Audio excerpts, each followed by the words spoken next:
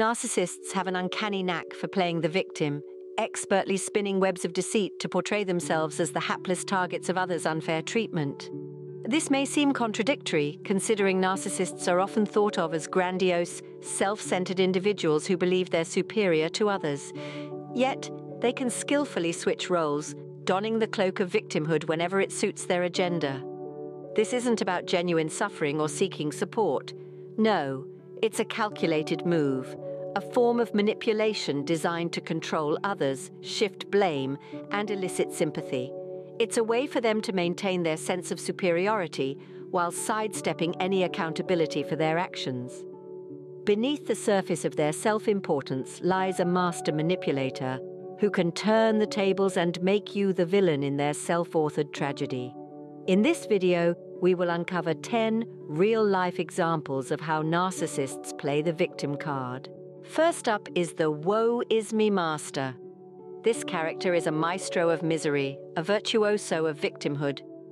They're the ones who always seem to be struck by life's harshest blows, the ones who can't catch a break, the ones who are constantly complaining about their misfortunes.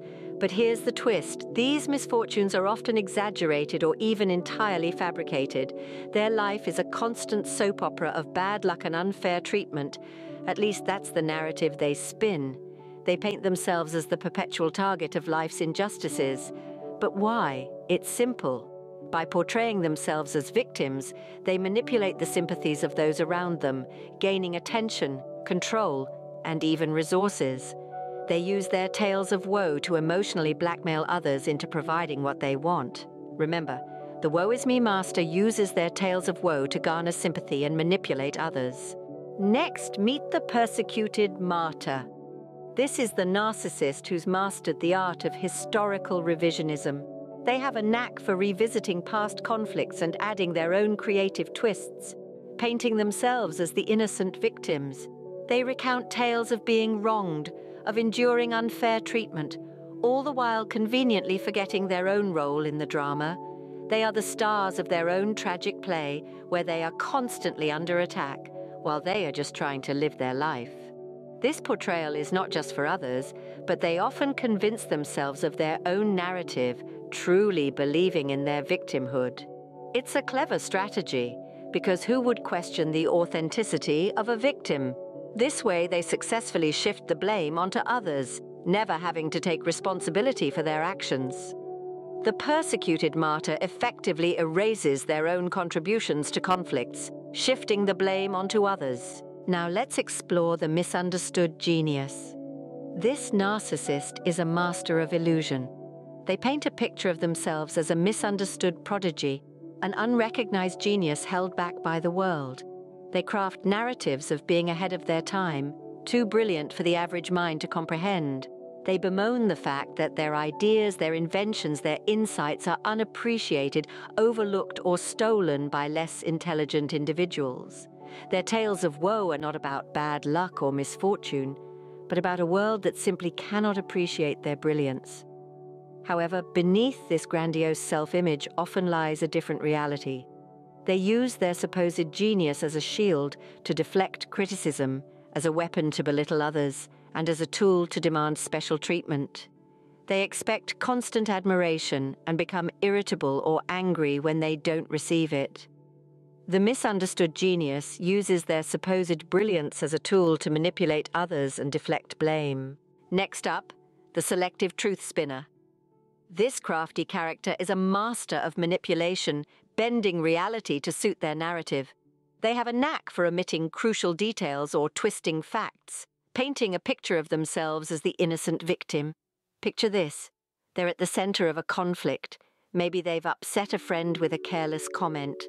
Instead of owning up to their words, the selective truth spinner will tell a different story. They might say, "I was just joking, but she took it personally." Or perhaps, "I only pointed out the truth, but she couldn't handle it." The crucial details of their hurtful comment are conveniently left out, making them appear as the innocent party, misunderstood and unfairly treated. This way, they successfully shift the blame onto the other person, reinforcing their victim narrative. The selective truth spinner manipulates reality to make themselves appear as the innocent victim. Now let's delve into the social media sob story. This is the narcissist who turns to the vast digital playground of social media to weave their tales of woe. With a captive audience that spans across continents, they skillfully curate posts and status updates, each one a carefully constructed narrative of their supposed hardships. These social media sob stories exploit the online platforms to their advantage, painting vivid pictures of their trials and tribulations. They create dramatic posts, peppered with exaggerated or even fabricated tales of misfortune. Their aim? To fish for sympathy and validation from their followers. The comments section becomes a stage for their performance, each sympathetic emoji and comforting comment feeding their need for attention and affirmation. But remember, this is not a genuine cry for help. It's a calculated move to manipulate their audience, to control the narrative and portray themselves as the victim. The social media sob story uses the power of social media to manipulate their audience and garner sympathy. Meet the Medical Manipulator. This character is a master at playing the sympathy card. They're always suffering from some ailment or another. Sometimes they might even invent an illness or exaggerate a minor health issue. Why? They do this to gain attention, control, or special treatment. Imagine a person who always seems to have a new health scare just when they're not the center of attention. Or someone who insists they're severely allergic to common foods, demanding everyone cater to their needs. These are classic moves of the medical manipulator, but remember, they're not just seeking attention, they're using their supposed health problems to manipulate others. They're leveraging the natural human response of concern and sympathy to control the narrative, shift focus onto themselves, and dictate the actions of those around them. The medical manipulator uses supposed health issues as a tool to control and manipulate others. Next up, the financial fabrication. This is a narcissist who skillfully plays the role of a financial victim. They're always seemingly at the mercy of a cruel world, facing one financial disaster after another. But if you look closely, you'll see a pattern. They always shift the blame onto others. It could be an ex-partner who supposedly drained their bank account, a family member who ostensibly squandered their inheritance, or an employer who allegedly cheated them out of a promotion. Yet they rarely take responsibility for their own financial decisions or acknowledge their role in the predicament. Instead, they use their supposed financial struggles as a tool to garner sympathy and manipulate those around them. They may even use these fictitious financial woes as a way to control relationships, obliging others to step in and provide financial support. In this way, they maintain their victim status while also reaping the benefits of others' generosity and concern. The financial fabrication uses their supposed financial struggles as a means to manipulate and control. Now let's explore the emotional blackmailer. This is a master manipulator who exploits your inherent empathy and compassion to their advantage. Their favorite tactic, claiming that their distress, their sadness, their rage is all because of you. They make you feel like you're the puppeteer of their emotions, indirectly controlling their happiness and sadness. The emotional blackmailer can make you feel like you're walking on eggshells, always anxious about triggering their next emotional meltdown. You might find yourself constantly apologizing, even when you know you've done nothing wrong, just to keep the peace. They keep you in a perpetual state of guilt, making you doubt your own actions and intentions. The truth is, you're not responsible for their emotional well-being. They are. It's their way of shifting blame and avoiding accountability.